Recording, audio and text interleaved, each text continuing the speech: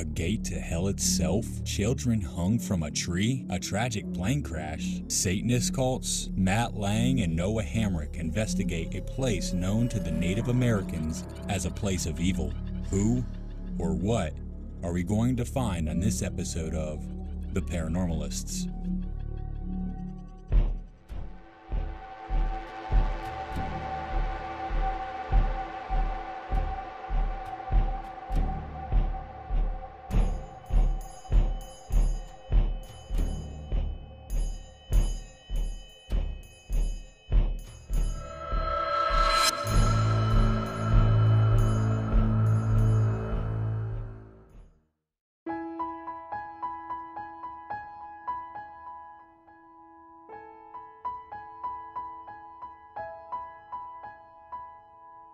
Whittier was first started in 1887.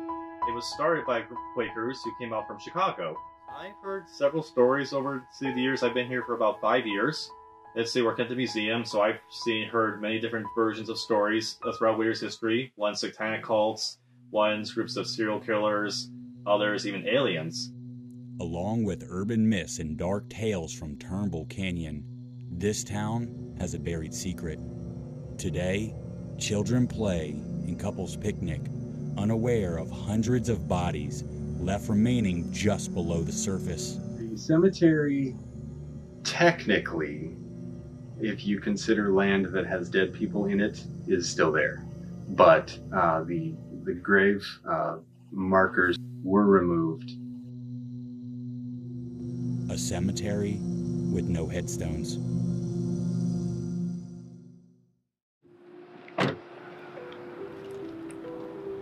Alright, so we got to use a lot of tact in this area just because there's still people around. Yeah.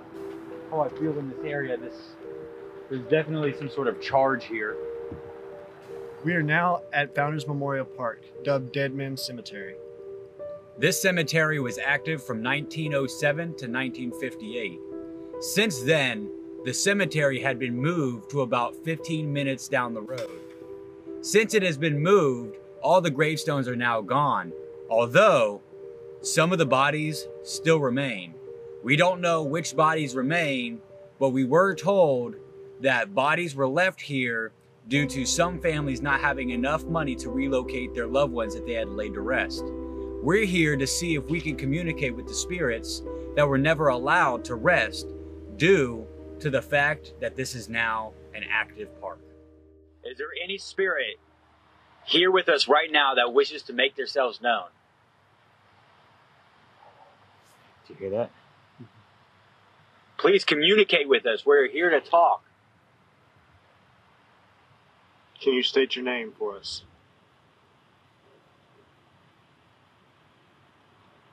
Do you know where you are right now?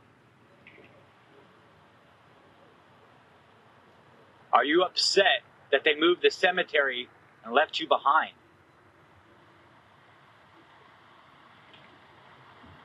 How did you pass?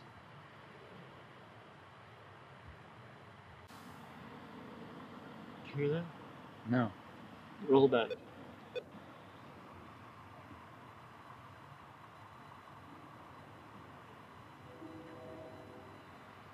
Are there any malicious spirits here with us right now? Please make yourself known. Touch one of us. Speak into this device that I'm holding in my hand right now. There's something there. So there was a few things that we could hear. One of them, it looked like or sounded like a deep, sigh or growl or something of the sort. Another one, it sounded like words, but it was so silent. Well, there was also one that sounded almost like foot. Like footsteps. Yeah, footsteps almost. It was really low. Is anyone there?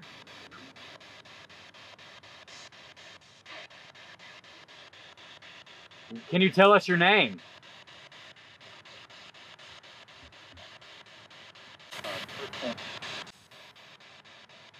Couldn't tell what that was saying. What are you doing here? Do you know what happened to you? Yeah, that was a growl. When did you die? How did you die?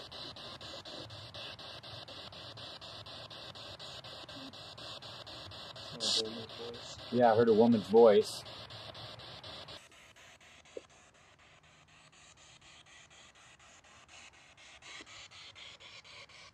So we got a few things, a couple semi-intelligent responses. So, I mean, if we're getting anything, then there's something there. There's another jump right there, only to one. So there's something, but we don't know. It's not enough to be like, oh, right. Yes, this place is haunted. Right. So as of right now, without further analysis, we can't say this place is haunted. We can't say it's not. Right. So it's going to require diving deeper into the evidence that we have accumulated in order to determine whether or not this place is debunked as haunted or not. Right, absolutely. So yeah, let's go ahead and continue. Let's wrap up here and head over to our next location. All right, sounds good. At 3:34 a.m. on April 18th, 1952, a C-46 prop plane crashed into the hillsides above Whittier, claiming the lives of all 29 passengers. Is this actually part of the plane that crashed? Yes, that's correct. This is a genuine real piece from the plane from Flight 416. This actually was part of the plane that was recovered in the crash at sea from Turnbull Canyon. Was this crash in the dark place a coincidence or a byproduct of something more sinister? Turnbull Canyon was known as the dark place to the Gabrielinos. These Native Americans considered this place off limits. The Native Americans were badly treated. Right. They'd say a lot of them forced into slavery, basically building parts of the missions, other houses in that area. Right. Because they were taken from this location. Urban legend tells us that this region is haunted by the ghosts of the natives who were massacred for not converting to Catholicism. So guys, we are now heading into Turnbull Canyon towards what is called the Hanging Tree. Matt, you want to kind of specify on that one? Yes. So according to the folklore and all of the rumors about this place, there was a tree that was dubbed the Hanging Tree. Back in the day, with all of the cult activity and the Satanism that took place here, these Satan worshippers would abduct or adopt kids from the east inside of the town. They would take these children out here into the canyon, and what they would do to them is truly grisly. To this day, it is said that while hiking the trails, you may catch a glimpse of them, still hanging, still unable to rest. So we have just now arrived at the base of the Hanging Tree. We're coming down the path right now. We're about 30-40 feet from the tree itself, and we're gonna go ahead and start setting up to get some EVPs and start some communications here in this location. We should encounter a great deal of activity here, so we're gonna go ahead and set up. We are now gonna do a EVP session. I'm gonna have the recorder here. I'm gonna ask it a few questions, see if we can get any responses going. While I'm doing this, Matt here is going to be using the stethoscope that he has here to really drown out all the ambient noises around us and try to focus more on the quiet details and stuff. Maybe he can pick up something that we can't, or vice versa. And so, I want to emphasize that our shooting here is very raw, and we are here to reveal the truth. Right. If we don't find anything, then we're not going to report anything. Exactly. We're not going to make stuff up. Exactly. That's not what we're about. Exactly. So behind us right now, what you see is the Hanging Tree. Is anything here with us right now?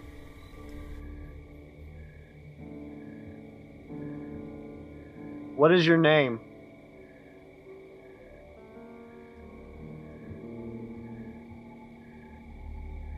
Did you die here in the valley? We know you're here. Come speak to us in this device he's holding.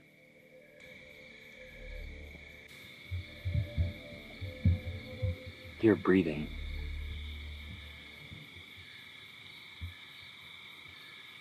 Is there anything that you would like to say?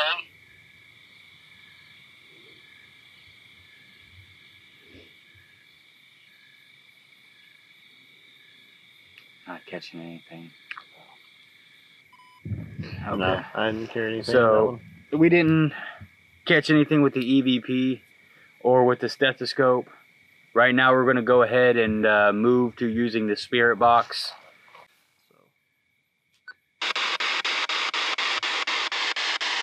Is anything here with us right now?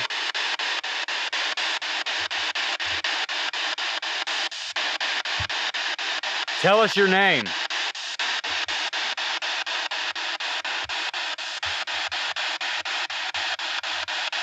How old are you?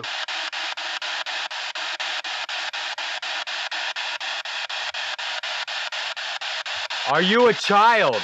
Were you hung on this tree?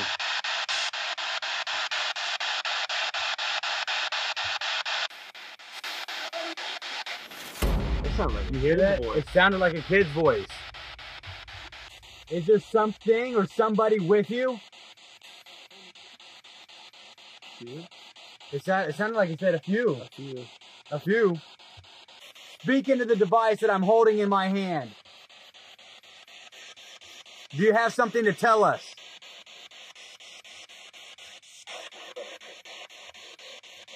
It sounded like it said, what?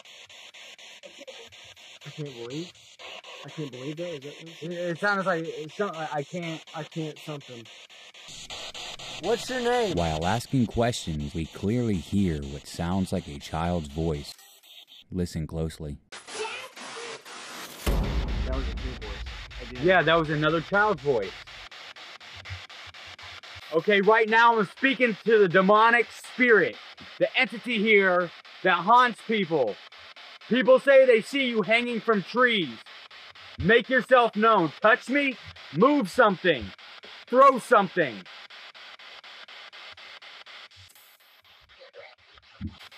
Sound like it said why. Come on, show us what you got.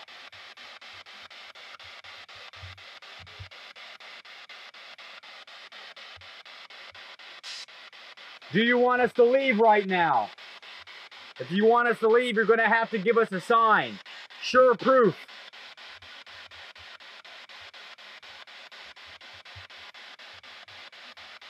Don't stop talking to us. Come on.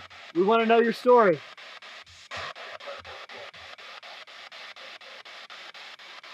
That was a lot. That was like a full sentence. Yeah. I keep feeling something behind me. Are you standing behind me right now? After feeling a presence behind me, we all heard the disembodied scream of a woman. On this, it was like, that sounded like a scream. What? A truly chilling experience. I'm getting chills right now. Dude, I've got full body chills. Yeah. Firstly, we want to say, do not try this at home. There are some things that we say out here to some of these spirits in order to coax them to make a move. By telling a spirit to show you what it's got is almost inviting it. That being said, we just conducted our EVP. We did our spirit box. And I used the stethoscope to see if I can drown out the noise and catch anything. The EVP came up with nothing on it, same as the stethoscope. However, with the spirit box session, I personally feel like we actually did get a few voices on it. Yes. There was a couple times I was I kind of thought that maybe we picked up a radio station because it sounded like music a little bit. But as for the voices, though, there was this one time when it actually came in just clear as day, static stop, and it was a pretty decent. It felt like a pretty well put together sentence. It had tone to its voice. It did. It really did. So I kind of feel like we really got something there. So we're actually heading towards a location known as Hell's Gate, which is potentially a portal to hell itself. So yeah, we're gonna go ahead and check that out real quick, and we'll meet y'all there. After our investigation at the hanging tree, we are headed down the road to Hell's Gate, the same stretch of road that after being shot in the head, a young girl was brutally dragged over 5 miles behind a car. Another life claimed in Turnbull Canyon. This dark place is also said to be home to a gateway, a portal to hell itself. Said to be created by a satanic cult that often performed rituals. Devil's Gate, let's see, as people like to call it now, was actually the admission to a house that was up there, like a smaller mansion. Okay. So there would have been a house up, a bigger house up that way, which has now been long gone. And unfortunately, the gates are what's just left standing.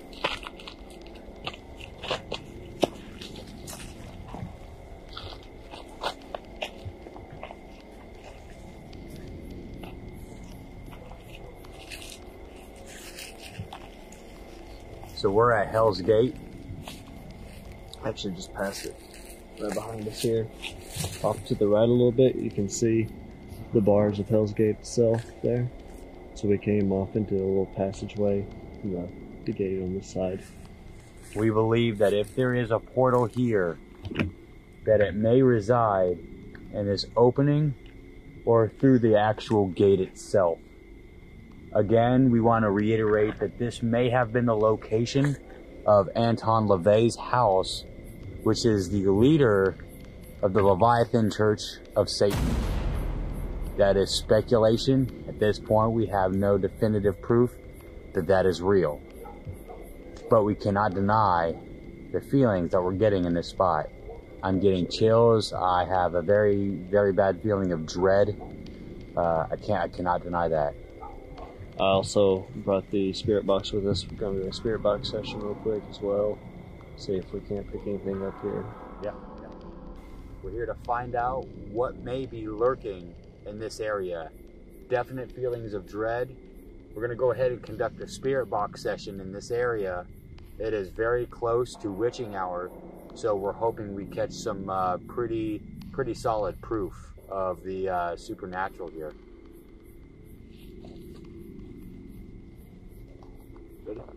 Yeah. Is there anything here with us now?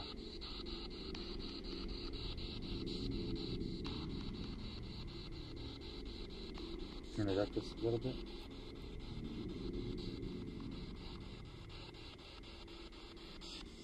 Is there any spirit, presence, or entity with us here right now?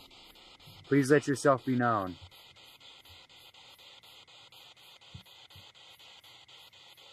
What is your name?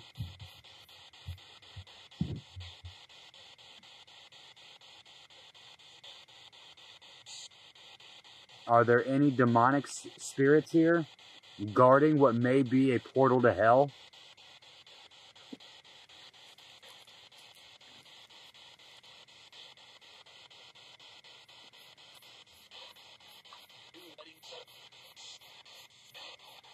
What is it? I can't tell. We'll have to go back and look at that further. That's just music. Oh, we're catching. Let's reverse the sweep rate.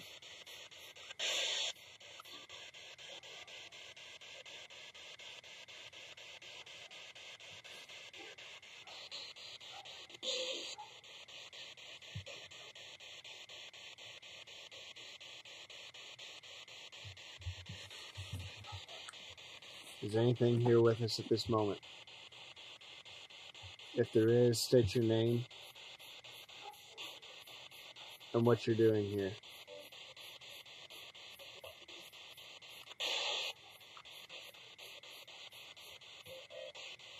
We're still picking up a lot of radio chatter.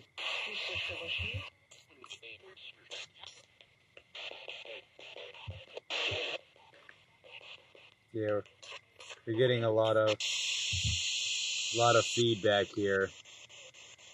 It really contaminates any type of evidence we may get. It's a little better. Something a little bit. If there's any spirit here, let yourself be known now. We're right over the city right now, so we're right by all this the towers. I don't think we're going to be able to get any kind of definitive proof in this location. No, it's going to be hard to distinguish what's what.